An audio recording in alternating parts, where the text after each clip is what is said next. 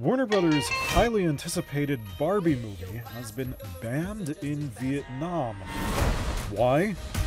The film shows a map in one scene with borders that are a highly debated issue of national security and sovereignty. The borders of the South China Sea.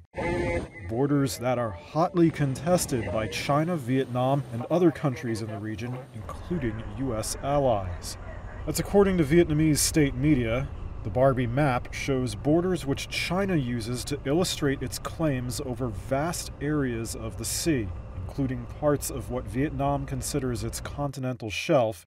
Vietnam has also awarded oil concessions there and has repeatedly accused Chinese vessels of violating its sovereignty. Disputes between militaries often happen in the area, such as this incident in February where the Philippine military accused China's Coast Guard of using a laser to try and disrupt a Navy mission there.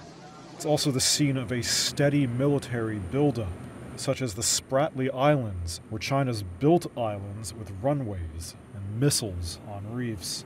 The Vietnamese government previously blocked the DreamWorks cartoon Abominable in 2019 and Sony's action movie Uncharted last year for the same issue with maps.